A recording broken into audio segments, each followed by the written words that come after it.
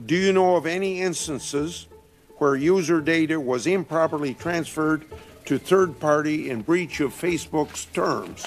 If so, how many times has that happened? I don't have all the examples of apps that we've banned here, but if you'd like, I can have my team follow up with you after this. There have been reports that Facebook can track a user's internet browsing activity even after that user has logged off of the Facebook platform.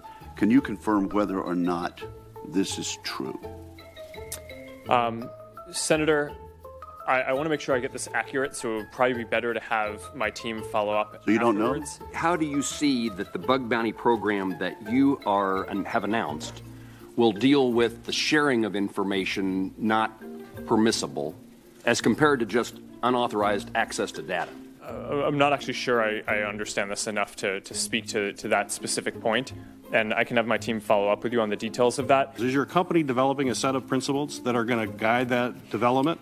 And would you provide details to us as to what those principles are and how they will help deal with this issue? Yes, Senator. I can make sure that our team follows up and gets you the information on that. On the points that you collect information, if we call those categories, how many do you store of information that you are collecting? I can make sure that we follow up with you afterwards to get you the information you need on that. Congresswoman, we can follow up with you to make sure that you get all that information. I can follow up on the details. Let me follow up with you on that. I can have our team get back to you afterwards. Will you find out the answer and get back to me? I'll have my team get back to you.